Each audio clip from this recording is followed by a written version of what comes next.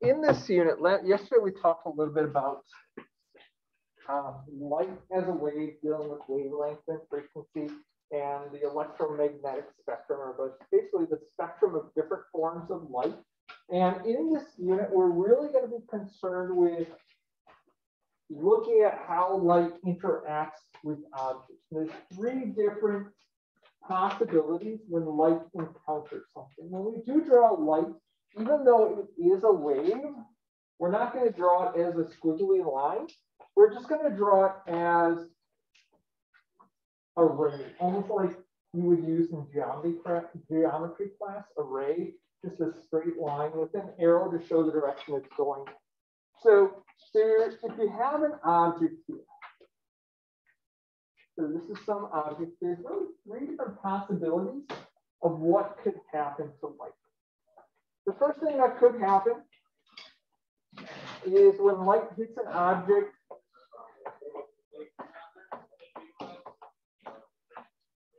it could be absorbed. That energy that makes up light could just be absorbed, and that energy would be taken in by that object. That's something we'll actually talk about in our very last unit. So that's one possible fate. A second possible fate, light could hit the object and bounce off of it. So it could be reflected.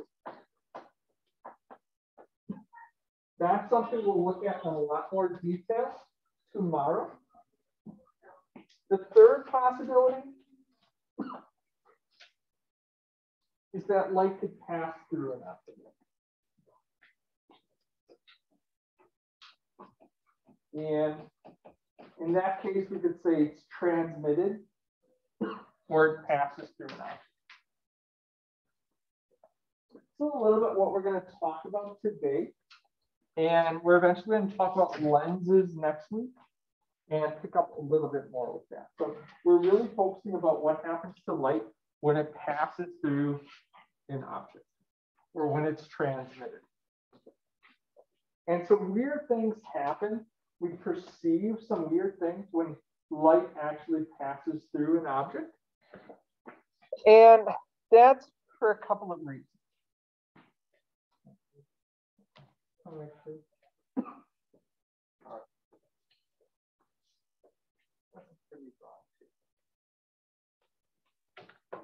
So when light passes through an object, a couple of things happen. But if you've ever looked at light when it travels through a different medium or a different substance, like for example, water, you may notice some distortion.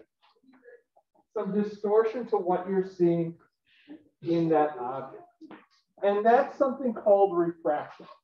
So when light travels through different mediums, there's a couple of changes that happen, and this may result in bending of light. We'll kind of go through that process, look at it conceptually, and then look at it from a mathematical standpoint as well. So this is the process we're going to be talking about today. Now, to step back from that for a moment,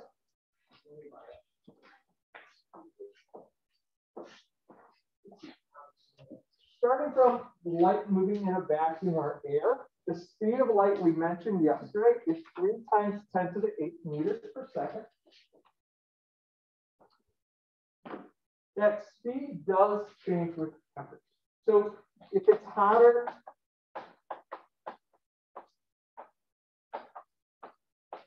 light will actually travel a bit faster. If it's colder, it may travel a little bit slower. Not enough for us to really perceive it. That actually happens a little bit more with sound, which we won't have a really chance to discuss that. More of an AP Physics 1 concept. But in terms of light, just one little wrinkle is that in a certain medium, it could possibly change speed due to temperature. So hotter, faster, colder, slower. But again, not super perceptible to our eyes.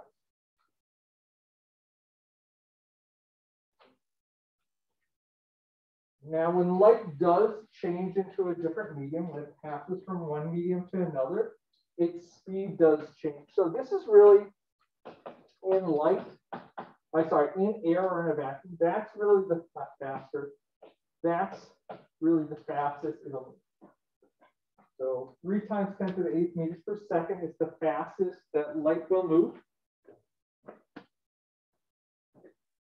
And in different mediums, it'll actually slow down.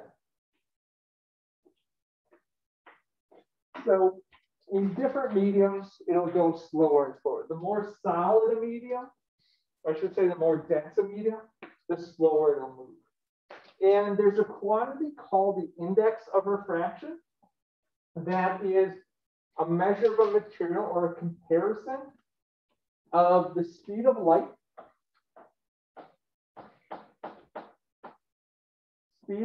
in air, or that constant, to the speed in that medium.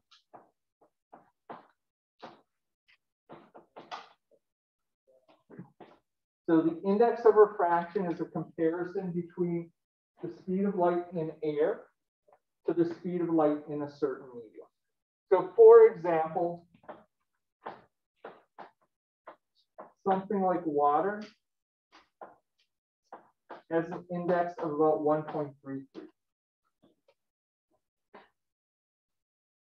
The higher the N,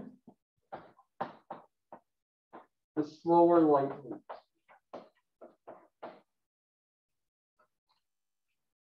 So different mediums, actually I should say different substances have a specific N value. So water is always, or I should say fresh water is always 1.33. Different forms of plastic have different indexes. Different oils have their own index as well. But again, the higher the index, the slower it moves. And realize the lowest N value is 1, because nothing can really travel.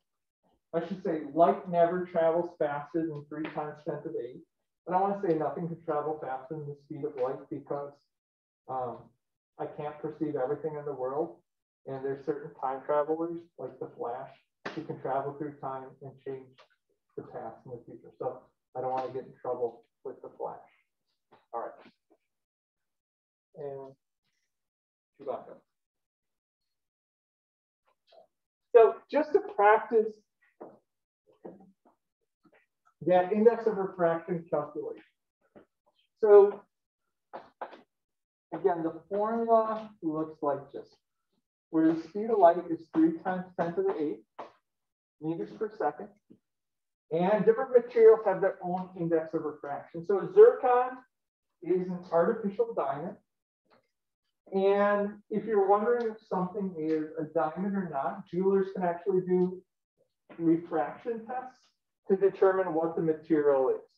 So if they compare the speed of light, and actually what they do, we'll look at how light bends and talk about how they can actually calculate the index of something, not necessarily based on how fast light is moving, but how much it bends. Could you take a moment and try to solve for the speed of light in zircon? You're going to get a pretty big number, because again, even though it's slower than 3 times 10 to the 8th meters per second, light's still pretty fast. So to get that velocity,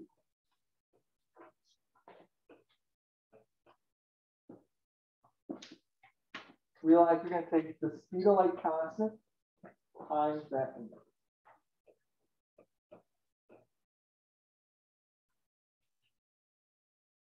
Now, the index of refraction, one thing I should note, there's no actual unit for it, because it's really just a comparison of speed to speed, or meters per second to meters per second.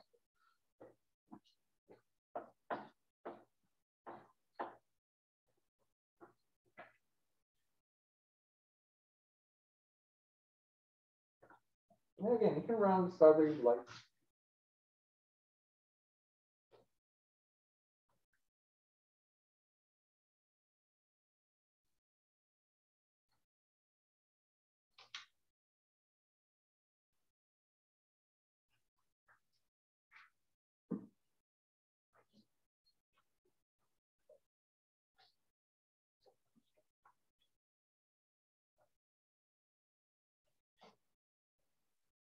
That was kind of centered on a couple of numbers here, depending on how you rounded it.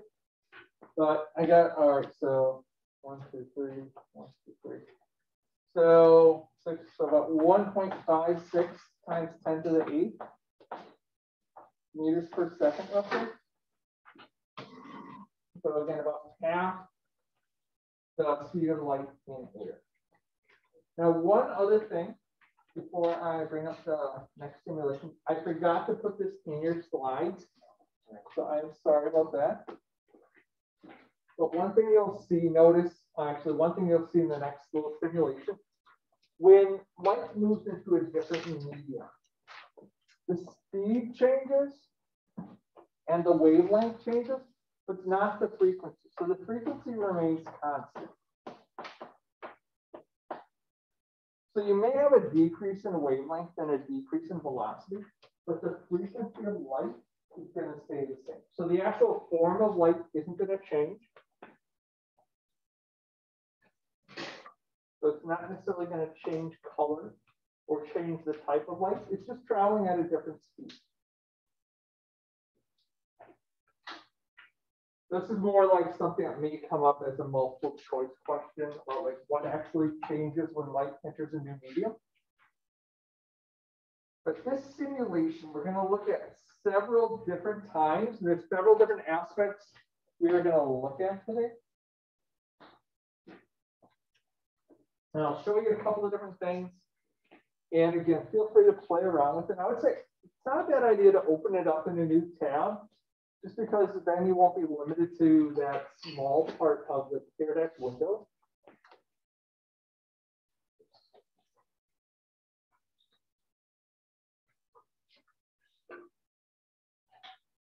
So there's a couple of different parts to the simulation. So the intro is not really that useful because we have the more tools section. Near the end, we'll look at the prism section and look at some more pretty colors of light and stuff like that. But just to get the basics here. So what you have here is a little laser light. And I'm going to start with it perfectly vertical. And this red button is to turn it on and off. So not much interesting going on there. We'll eventually talk about what happens when you shoot it at different angles. But I just want to focus right now when you shoot it straight down. And it talks about on the side here, the different materials you have it in. So air on the right-hand side has an index of 1. Glass right now is an index of 1.5. Now, right now, in the upper left, you're looking at as light as a ray. But if you click on wave there, you'll see it as more of a waveform, where there's a distinct between two lines. You'll basically see what's essentially a wavelength. And when light enters a new medium, you'll see a change in that light there. So when light actually moves into a new medium, there is a change that goes on there. And you can measure that change if you actually bring out this speed measure. So start saying 1 times c or 1 times 3 times 10 to the 8. And if we bring it into the other medium, you'll see that the speed decreases dramatically. And if you play around with the index of what it's going in, if it's just air into air, nothing changes. But as you increase the index, the key is you see the speed decrease. And as the speed decreases, we kind of see these wavelengths or these waves kind of pile on top of each other. So the length or the distance of the wave gets compressed. So as the velocity is decreasing, the length or the length of the wave is decreasing as well. So that's just a visual of what's happening in terms of wavelength and speed. Now, what we're more concerned with is what happens when we have light going at an angle. So when we bring this at an angle, when light hits that interface between the two mediums, it's traveling along. Now, some of this light, you can see, bounces back and is reflected. We'll talk about that tomorrow. But there's another amount of light that goes through, and realize it doesn't go straight through. If this was just air, it would basically go straight through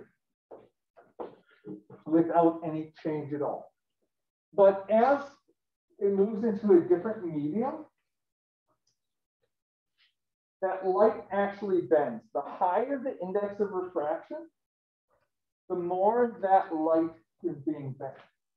Essentially what's happening, and it might not show up very clearly at home, but if you think about this wave that's coming in, when it eventually hits that boundary,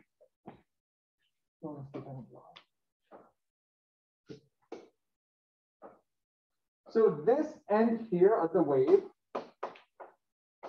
slows first, and the rest of it doesn't slow down until it hits that actual front. So it's almost like if I was walking along and let's just pretend there's a cord here. So if I'm walking along and all of a sudden I hit something and I go, whoa, I fall down like that, I get tripped and actually fall over. So I bend.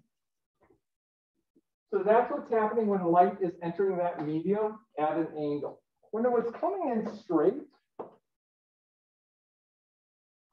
it all slowed down at once. The whole wave hit that boundary at the same time. So there was no tripping, no bending at all. It's when you have it at that angle that it actually bends. So the part that's getting reflected is not bent. We'll talk about that tomorrow. But that rest of the light, if we look at it as a ray, it's being bent. So let me kind of clear this screen. Just to double check that, I'm going to pull out this protractor just so we can kind of compare the angles here. And these angles are being measured in comparison to this normal or this perpendicular to the surface.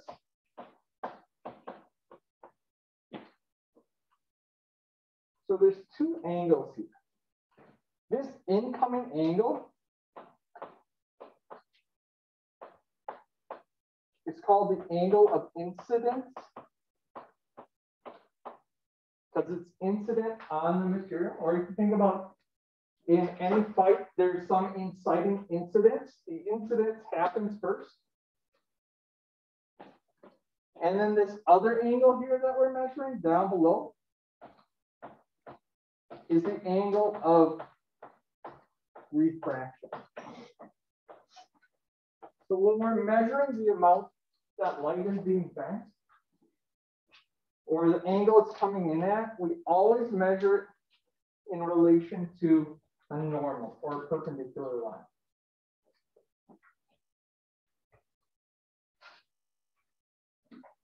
So you can see there's a dramatic difference in the angle of incidence to the angle of refraction when it's measured. Now there's a formula that actually relates those two. So I'm going to jump back to the pear deck for a moment.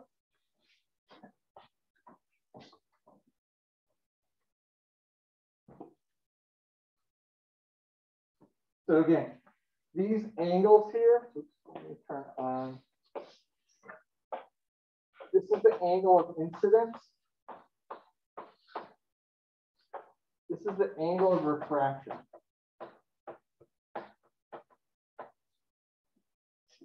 So there's a relationship or a law that basically compares a couple of different factors. And it's called the law of refraction, or sometimes called Snell's law. And what it compares is it compares the initial index. So for example, the medium you start out with times the sine of the angle of incidence. So think about this first side. Is the incident side, and this other side is the refraction side. So N2 would be the second medium, and this is the second angle. Now, it actually doesn't matter which one you call incidence and which one you call refraction, as long as you pair the angle with the medium it's in. And again, the other thing about the angle, it's always being measured from this normal, which is perpendicular to the surface.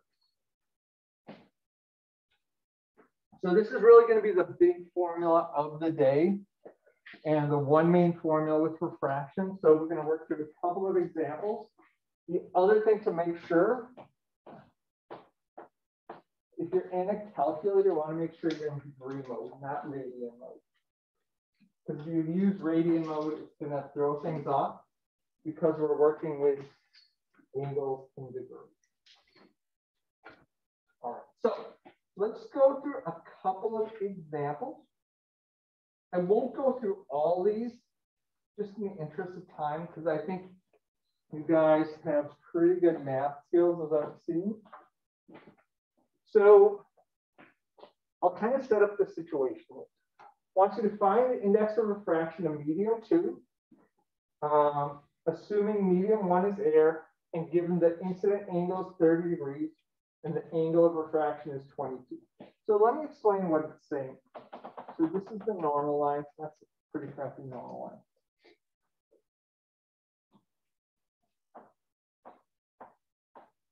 Not letting me do dots very well. So this up here is air. So it has an index of 1. And it says the angle of incidence. And I'm not going to do such a good job of drawing these angles, so you just have to bear with me. No way that's even close to 30. And then the angle in the medium, it says is 22 degrees. And it wants you to find the index of that medium. So again, it doesn't matter which one you call 1 and which one you call 2. The key thing is that you keep these together. Keep the angle and the index together. So if we were going to set this first one up, it starts in air, so that's 1. The first angle is 30. We don't know what that second index is, but we know this other angle is 22. So 1 times anything is just 1. That's the nice thing about air.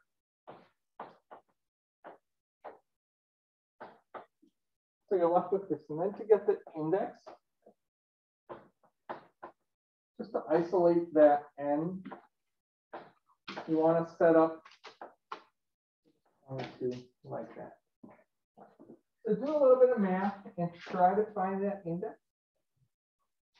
And realize the index should be greater than 1.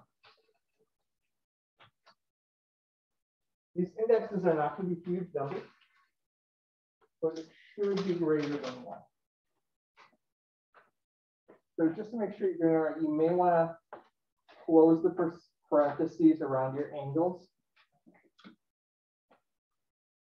just to make sure it doesn't do like sine 30 divided by sine of 22, depending on how you're setting this up.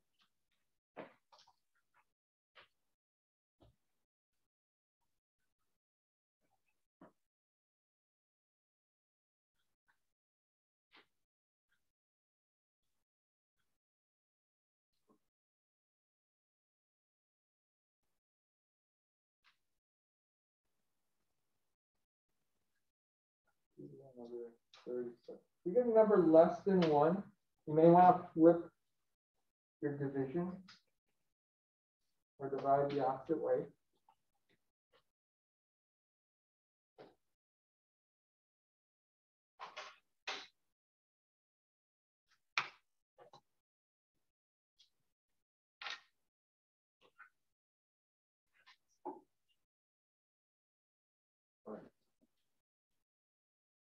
So those who got about 1.33 or 1.35 or 1.3347, that is excellent.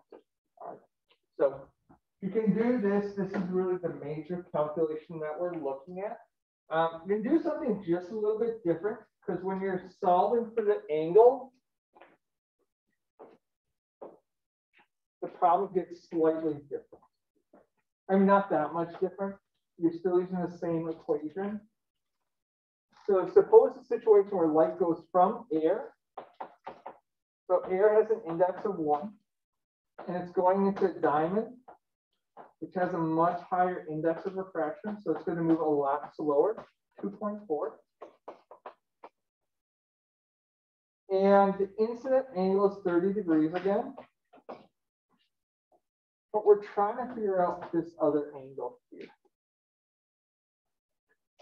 So again, to kind of set it up for you.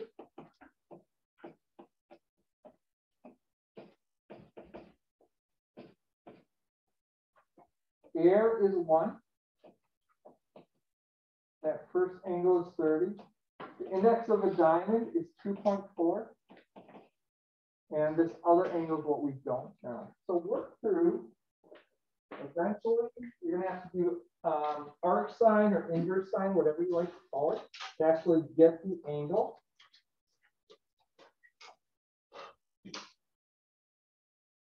So if you're getting a number that's less than 1, check your work again.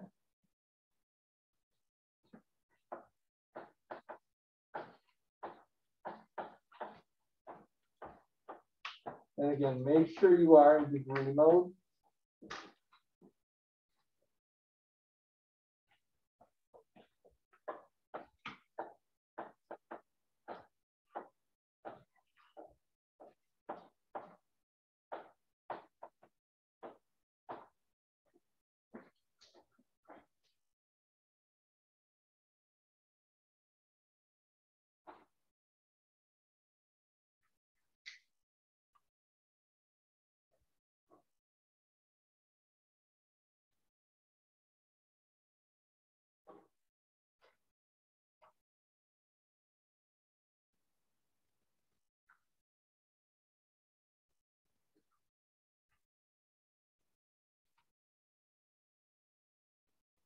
Right, these are looking very, very good.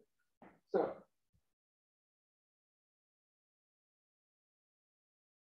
in terms of the final answer that I'm seeing you guys get, again, you get to this point here, remember you're going to have to do, to get the actual angle, you're going to have to do arc sine or inverse sine of whatever you got there. And when you do that, you guys got about 12 degrees. I realize my writing's kind of clogging it up. But about 12 degrees at that angle it's being bent at. Now, this next one here we kind of already talked about, so I'm not going to ask you guys again. But again, the index of refraction is always greater than or equal to 1 because nothing really travels, I should say, light never travels faster than the speed of light in air or vacuum. The next slide here, it's not a problem I want to solve. I just want to point something out in this image here. So how light bends. So again, don't worry about solving this. We're not going to solve it. I just like this image because it illustrates how we see things when we're in air looking underwater or underwater looking in air. So if you are actually staring at someone, so you're on the side of a pool, to your eye, it looks like someone is right there. But what's actually happening is the light from the water was bent. So in actuality, when you see something in water, it's actually deeper than it appears to your eye. Because when the light comes out, it is being bent. Same thing for someone in the water looking out. You're actually going to look a lot further away than you really are. So the idea of light being bent changes depending on where you're looking at. So when light, a general kind of rule here, let me kind of write this here. So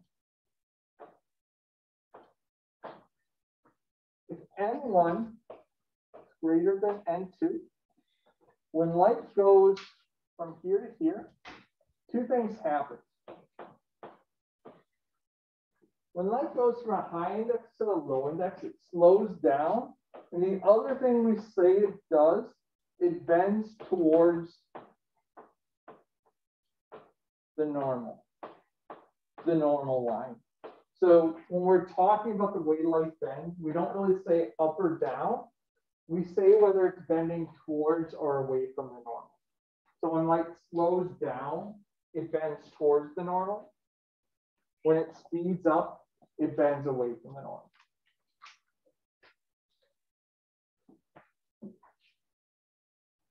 So again, when it was going this way, it bends away.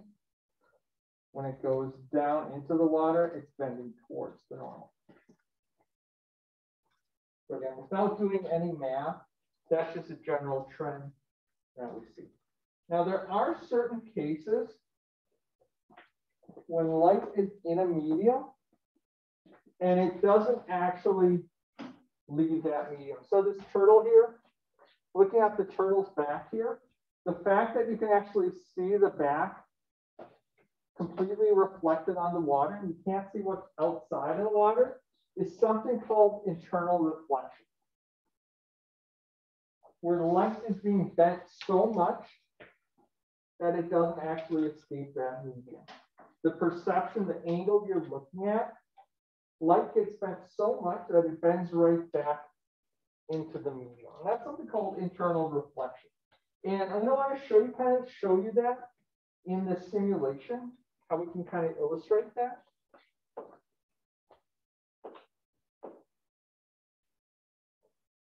Now, one thing that has to happen. So I'm in the more tools section. And I'm going to reset everything. Now, this only happens if you're going from a high index to a low index. So I'm going to change this top one to water, this bottom one to air. So let's say you are underwater and basically right now you have an angle of 0. Now, if you look at the light, it's being bent away from the normal, and it gets to a certain point where the light is bent so much that it just comes right back in.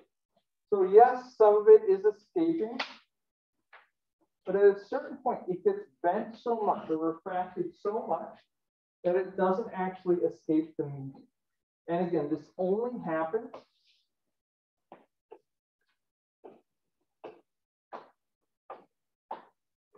if it's moving from, actually, all right, this way.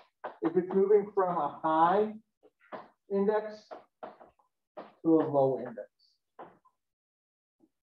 So this will never happen with light going from air to water. It only happens in the opposite direction. Now, this point where it actually happens,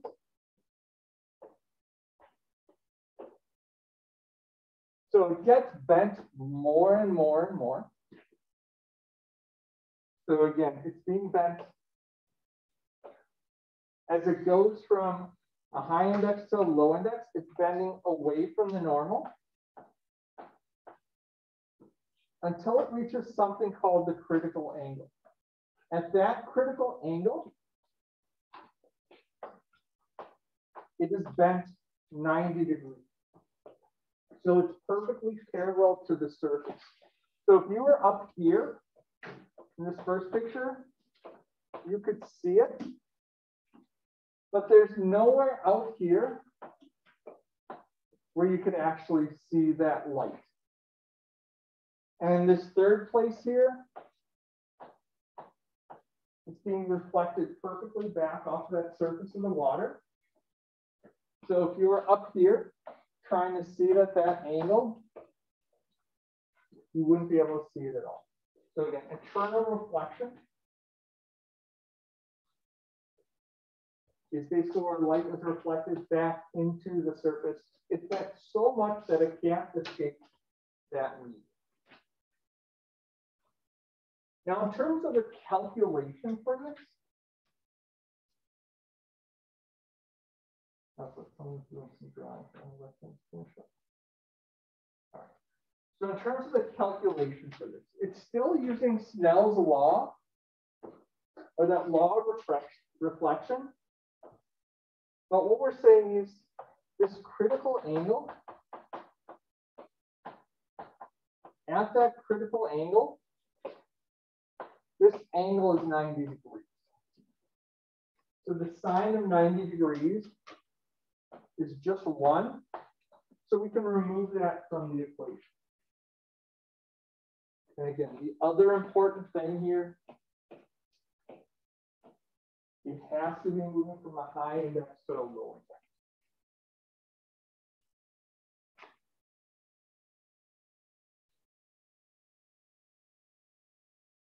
All right.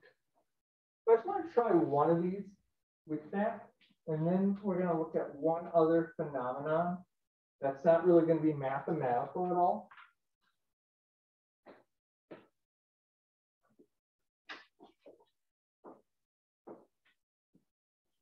So someone wants to know, what's the critical angle for light traveling in polystyrene, a form of plastic surrounded by air? So we want this light in polystyrene not to be able to escape into the air.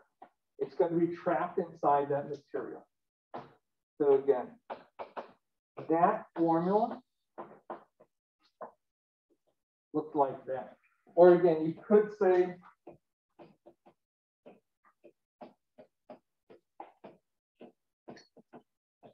this as well. But again, we are looking for what that critical angle is.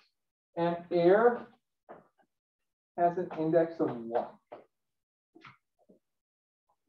So trying to solve for that critical angle, if we're going from polystyrene, so light is starting in that plastic and it's not able to escape.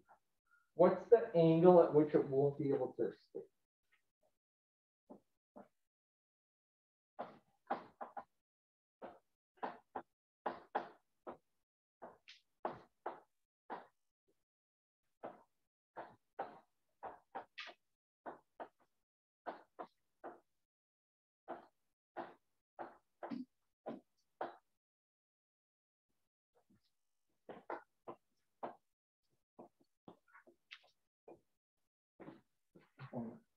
That second medium is air. So that's 1. 1.49.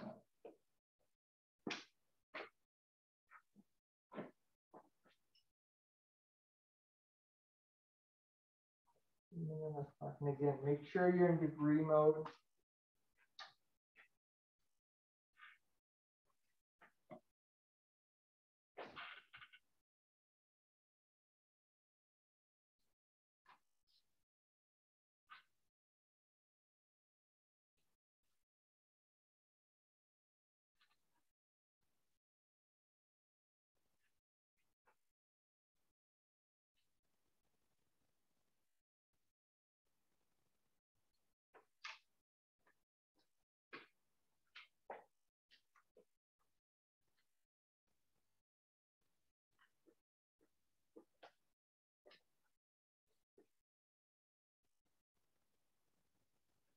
All right, this is looking good. So all you got around an angle of 42 degrees. So that is perfect. That means anything above 42 degrees, light would not escape. And at 42, it's making that perfect 90-degree angle with the surface. Now, the last, this is actually an offshoot of refraction. This concept called dispersion, where you take white light and it gets bent to a point where the different colors of the visible spectrum actually split up. Now, on Friday, for those who are in person, we'll do a little bit of that in the lab we're doing, but to kind of play around this a little bit virtually, in that same simulation, clear.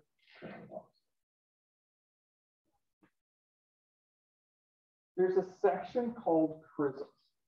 So head to that section. I'm going to reset it. Now, there is just a boring version of this where on the side here, it just has this red light, single red light. And if you shine it, it's like, ooh, bending. And you can change the wavelength of light if you want to make different colors. Or you could do, ooh, multiple. But the last option there is going to shine white light. And what you'll see is that when you shine that white light, it gets bent at those multiple interfaces. And what's happening is it's getting bent so much, different frequencies actually bend at a slightly different angle. And just to show you that, I'm going to go back over here and let's see if I can do this.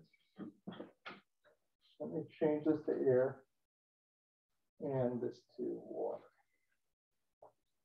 Actually, I'm going to change it from water to something else.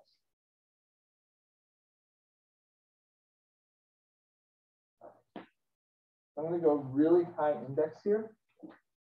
And as I change the color, if you look really closely at the angle, let me go to a really high angle here.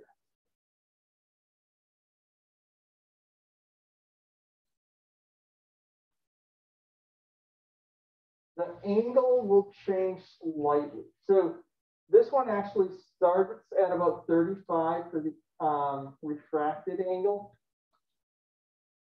but it's actually going to bend less. So the higher the frequency, or we could say the shorter the wavelength, it's actually going to bend less.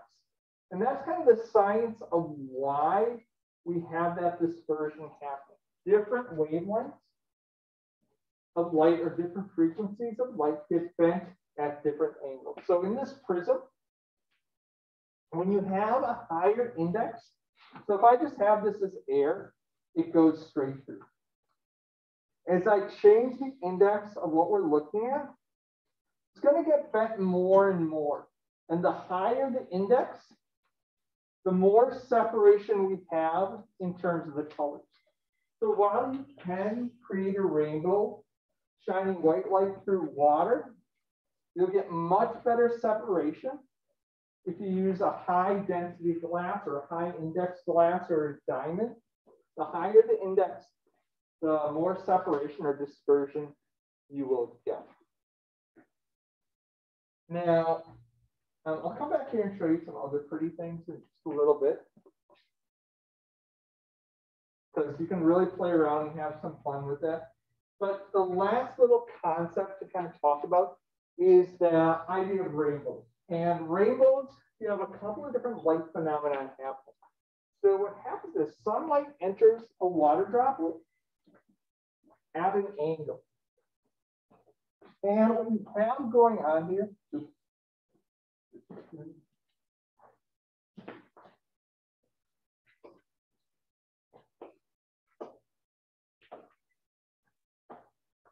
so you have some refraction happening when the light enters, but also you have dispersion. So light actually, because of that index, it actually starts, some of that light starts spreading out at different places. Now at the back of that raindrop, there's internal reflection.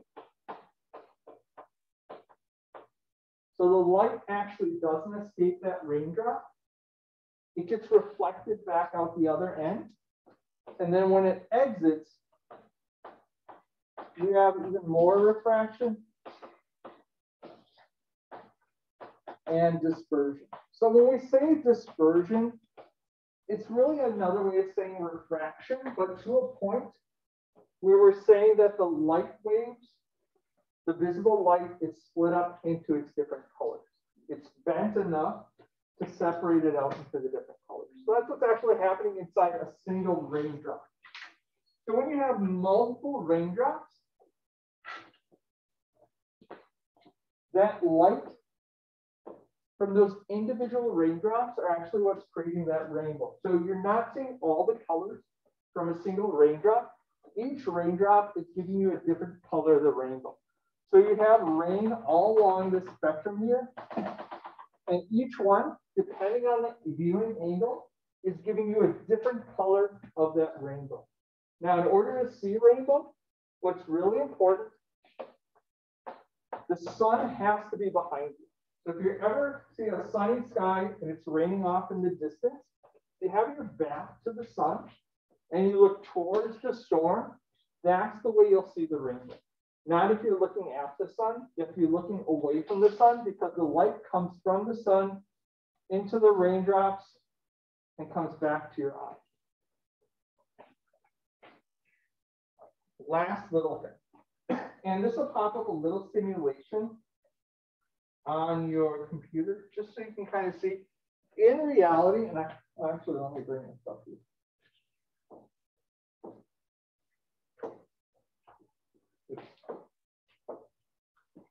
In reality, rainbows are actually circles.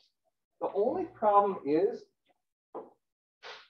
when we are looking at a rainbow, the horizon actually cuts out the rest of the rainbow. So if you're actually in an airplane and you have the sun to your back and you're looking to storm clouds, that's the time you can actually see the whole circle of the rainbow. Now, you may have heard people talking about or seeing double rainbows. And when you see a double rainbow, it's just a matter of you seeing a whole nother rainbow at a different angle. So that double rainbow is just that the light, or I should say, the sun is strong enough to shine enough light. So you see a whole nother bow above it. So there has to be enough sunlight with enough intensity to shine on that second set of raindrops for you to actually see a rainbow.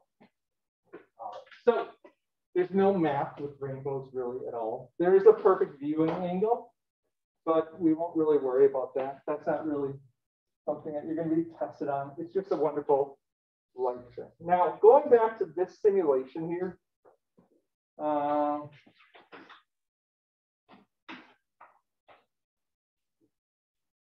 again, this is nothing mathematical, nothing that you'll ever be tested on, but I don't know. It's always fun to play with this and see if you can do pretty things. Like, ooh, pretty light. All right, so you can turn on a couple of things like the refractions, reflections, not so much that, but again, just something you can play around with if you get bored and stuff like that. So I will leave it there. There are a couple of questions on Canvas, and these are from the AP, just to give you a sense of the type of questions they're going to ask. These won't be due until sometime next week, but you can just maybe like 12 questions, multiple choice, that you could try out. We've got about half an hour. If you want to hammer those out today, or if you have something really important that you do as homework, that is fine too. Or if you just want to play around with this simulation, please feel free to. So tomorrow we'll talk about reflection and mirrors, and then there'll probably be, actually, I don't think there's another problem set tomorrow. There might be one next week. All right. So you can go ahead and play around if you want, or just relax. But the rest of the time, if you have questions, please ask. Again, these problems are just for completion, not about someone you get correct.